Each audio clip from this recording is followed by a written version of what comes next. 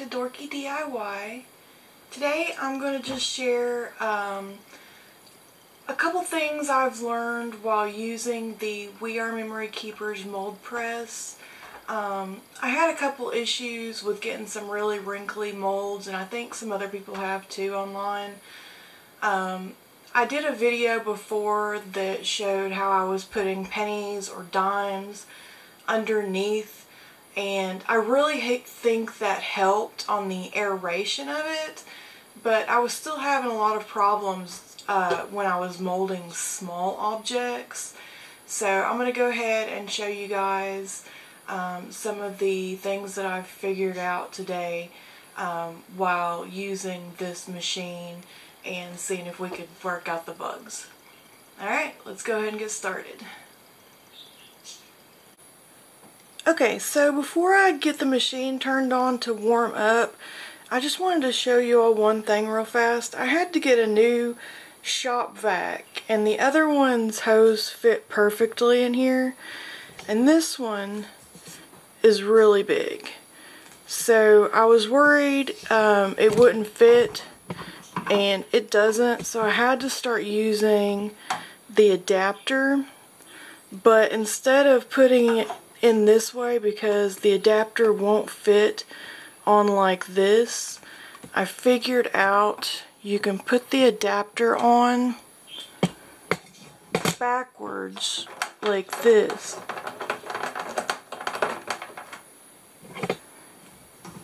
And then put the hose onto the adapter,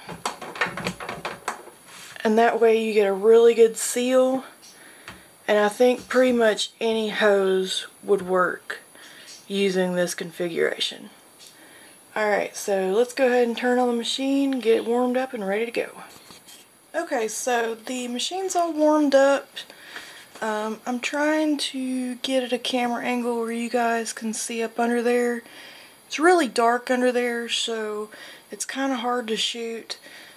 But I'm going to be molding this little tiny piece of candy, and we're going to make sure first of all that we put it in the very center of this bottom platform, and then second, we're just going to wait for this plastic to melt. We're not going to let it droop down like an inch like it says in the instruction manual.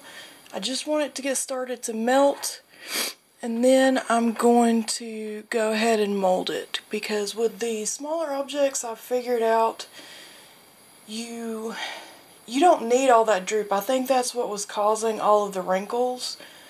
As long as the plastic's melted, you're going to get a way better mold. And I've also figured out that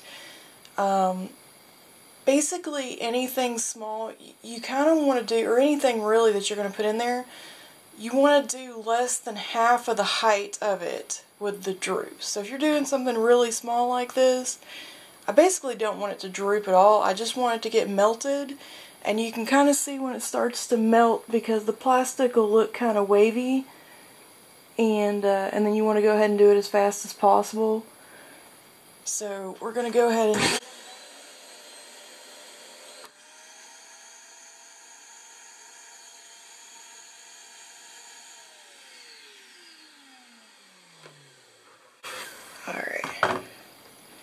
now, if you can see that, we have a absolutely perfect mold. There is no wrinkles, no lines whatsoever. I'll go ahead and take it out so you guys can see it up close.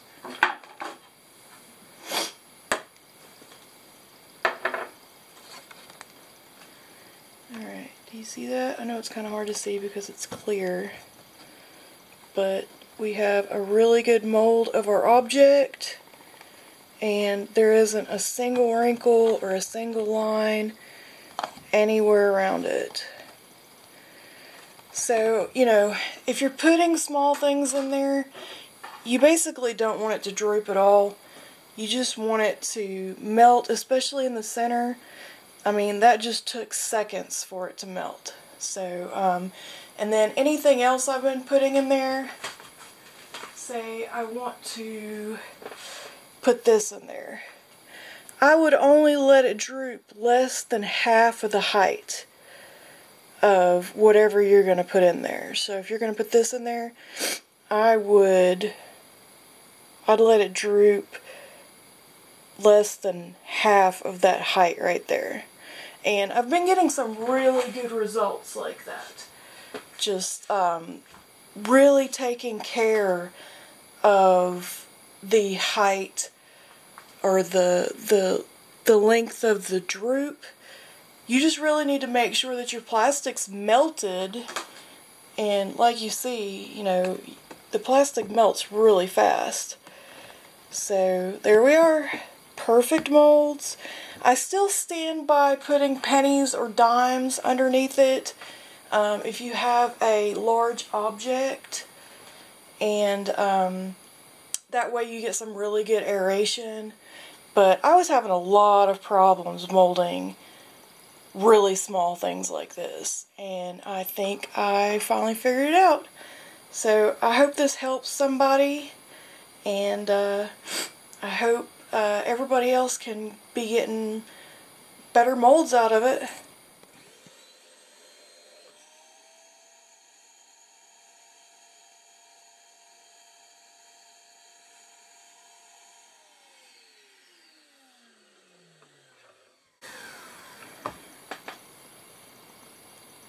Perfect mold again. No wrinkles, no lines.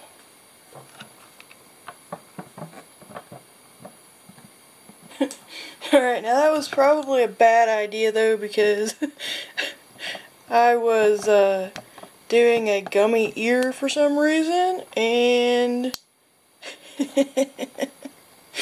so don't do gummies. I thought I'd probably be able to, because this is a piece of candy, but it's like a hard piece of candy. It's Harry Potter jelly slugs from Jelly Belly, but it has like a hard coating on the outside of it. And this is just a squishy gummy, but I'm sure if you wash the mold out afterwards, it would probably be fine. Just be aware of that. It's kind of gross right now. Okay, so I'm going to try to get a better view of this plastic on top and see if you guys can see what I'm talking about.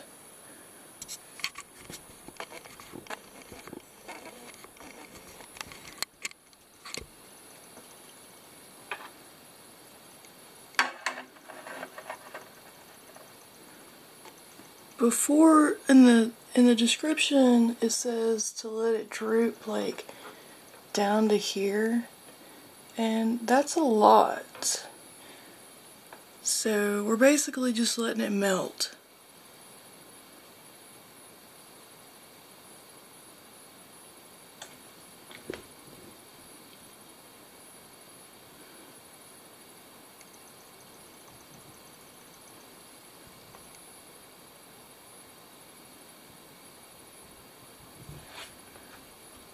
Alright, and as you can see, it's just slightly bubbled out, so... Okay, sorry, I know that was kind of a weird transition, but here we go. See, there's absolutely no wrinkles whatsoever, so I think we have figured it out, people.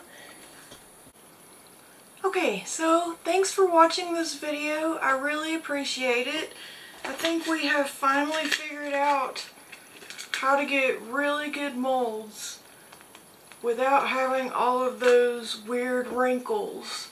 I've done this multiple times, had success. You just kind of have to mentally think about how big the object is that you're trying to mold and how much extra plastic you're going to need to get the mold out of that object, if you understand what I'm saying. Like, it is a very, you know, it's been a time-consuming process of trying to figure out the best ways to go about getting good molds. I don't think you're going to pick this machine up and in the first day have perfect molds just flying out unless you're just, you know, unless it's luck. I do think using the pennies and the dimes underneath it, especially with the larger objects and the post-it notes and stuff like that, really helped. But I also think it has a lot to do with how much you let your plastic droop down before you mold the object. So it's kind of hit and miss, you know, it's something that is going to take some practice. It's not just plug and play, especially if you need perfect molds, you know, like for the shaker cards or something like that. But I do think it can be accomplished, and I do think this is a good machine. I like it for myself. I paid for it myself, so it wasn't sent to me for free. All the opinions you're getting here are my own. I do like it, and I think I'm going to end up using it more now that I've figured out how to get a really good mold each and every time, so that I'm not wasting plastic. And I really hope this helps at least one person out there figure out whether or not they want to buy the machine, first of all, and then second of all, maybe if they're having problems, to figure out how to correct the problems in their molds. So I want to thank everybody. If this did help you, give me a thumbs up, leave a comment. I go through and I read the comments, and if you left me a comment in any of my other videos, I'm sure I probably responded. So I love the conversation there. So if you liked it, leave me a comment. I love it. Thank you so much. And to the 22 people that have subscribed, I really appreciate it, because you're not one of the 4 family members I made subscribe. So thank you so much, and have a great day. Happy crafting. Bye.